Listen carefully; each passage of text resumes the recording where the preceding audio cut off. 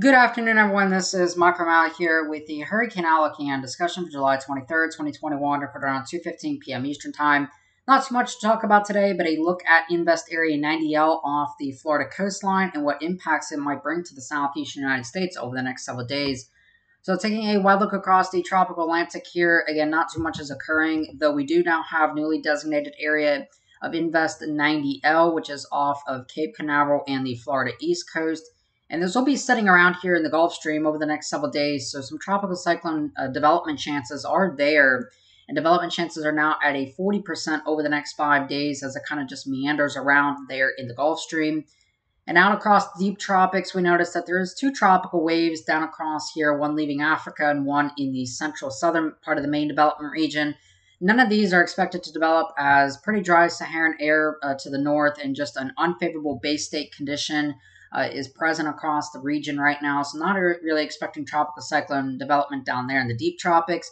But irregardless, these will be tropical waves that will be passing through the islands within the next several days and could bring some gusty winds and heavy rainfall to the region. But otherwise, all is kind of quiet in the deep tropics. So if we look at Invest Area 90L, a kind of a closer in zoomed look here from tropicaltidbits.com, we notice that, again, we're looking at an area of disorganized shower and thunderstorm activity, mainly positioned off the coast here of Florida. All of this is basically diurnally driven convection here on the Florida Peninsula, both on the east and west coast. And then you have this kind of blob here of shower and thunderstorm activity, not really well defined. It's certainly not compact in any sort of way. But we may have somewhat of a circulation or a broad area of low pressure that is kind of north out across here. And the reason why this is more likely to be positioned to the north is we have some shear that is coming out of the southwest here and blowing, or from the northwest, blowing the storms to the southeast.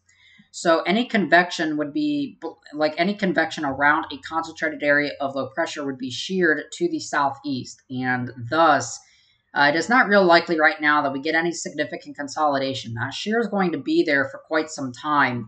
And if we actually look here at the next red here from Melbourne, we notice that we have what almost kind of just appears to be a transient squall line, basically, that rolls southward. You can kind of see that this is almost like a linear type feature that just kind of progresses southward with time. And because of that, again, we can kind of roll this back, and we can kind of see that, again, we have this transient feature that seems to want to roll forward in time and progress and propagate southward.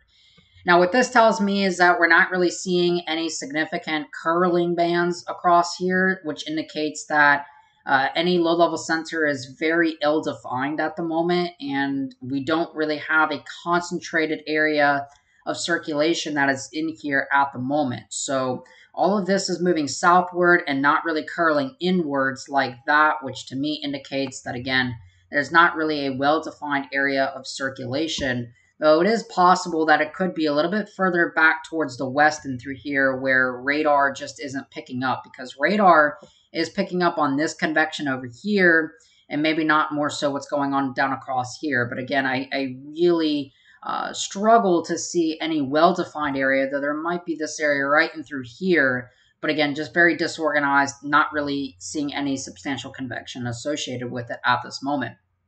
Now, if we look here at the 850 millibar vorticity map, this is the spin in the atmosphere about 5,000 feet off the ground. And for context here, these reds and whites, that's your higher cyclonic spin at your 5,000 foot level.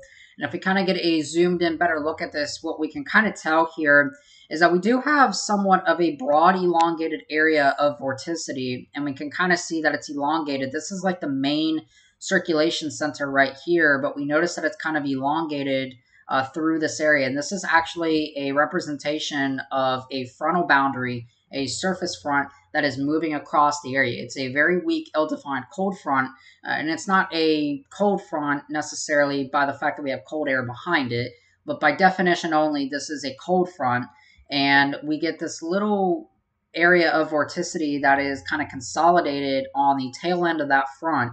And what we always kind of say is that we always have to watch the tail end of fronts, tail end of stalled or dissipating fronts, for tropical cyclone development, and this is, in fact, one of those such cases out here. Now, the one thing that does go for this system is the fact that we will have some pretty high upper ocean heat content in the Gulf Stream. And again, for context here, like these oranges and reds, this is basically very high upper ocean heat content.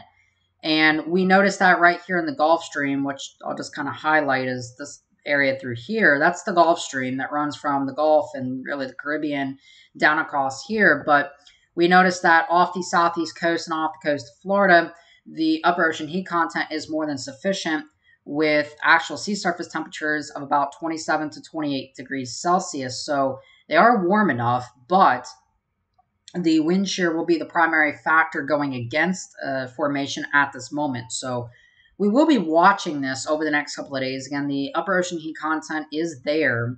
And in fact, if we kind of look here at the National Hurricane Center, what we'll notice is that, again, the development area is right off the coast of Florida.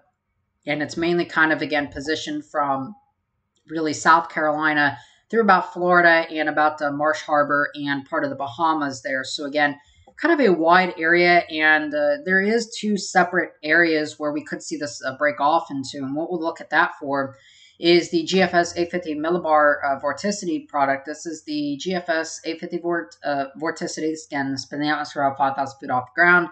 And again, for context, these darker reds, that's your higher cyclonic spin at your 5,000 foot level.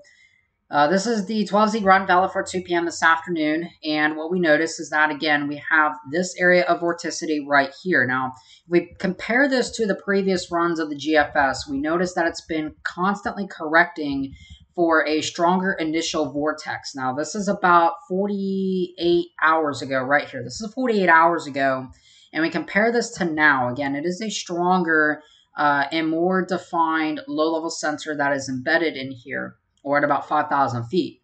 Now, we notice that we have a ridge out here, part of the Bermuda High, and we also have kind of a secondary ridge axis over here at this point, but a natural weakness in the ridge here because there's a trough to the north.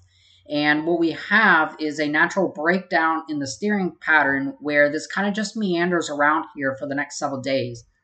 But if we look at the overall environment and we can kind of gauge how favorable this environment really is, we notice that there's going to be some shear in the atmosphere, and more so, there's a little bit of cyclonic flow, or kind of, this clockwise flow, basically, around here, which means that, again, we are naturally dealing with a little bit of shear above about 600 millibars in the atmosphere, because we have southwest winds here at the surface, but they change to kind of a more of a northwest flow, just about 550 millibars, actually really at about 600 millibars that starts, and then we increase the speed, obviously, as we go forth in time.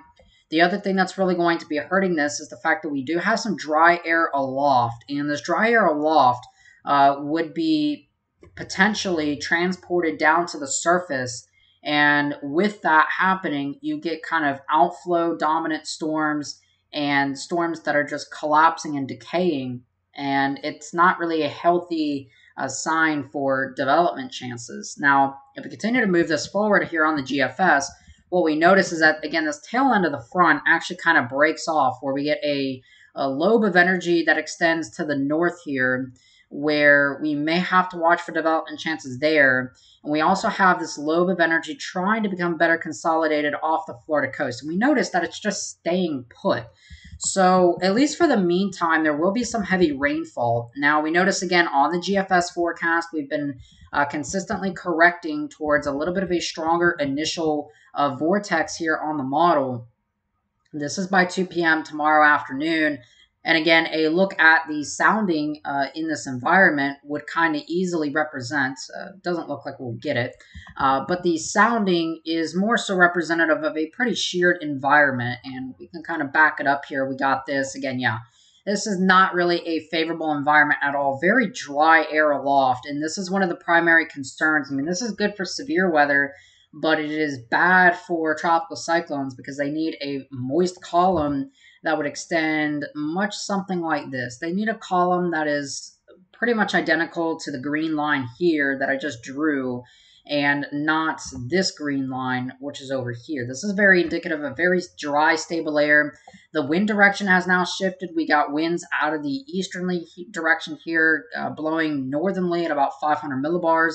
Very unsupportive for tropical cyclone development. And in fact, that's why nothing really happens. And then the system kind of ends up falling apart there in the Gulf of Mexico. So again, this will bring some rainfall. If we look here at the precipitable water and the relative humidity product here, again, we can kind of see that we do have an enhanced rain threat, at least for the next couple of hours, but this kind of remains a very dry part of the wave here and actually dries things out. Then we kind of get another surge here by Tuesday as some moisture lifting northward on the back end of this, but nothing really significant. Again, development chances are there, but if anything, maybe a weak depression, maybe a weak storm, nothing more than that at this point. All right, so with that being said, hope you have a great rest of your afternoon and evening. Of course, I am Mike Romali. I'll talk to you guys again some more tomorrow.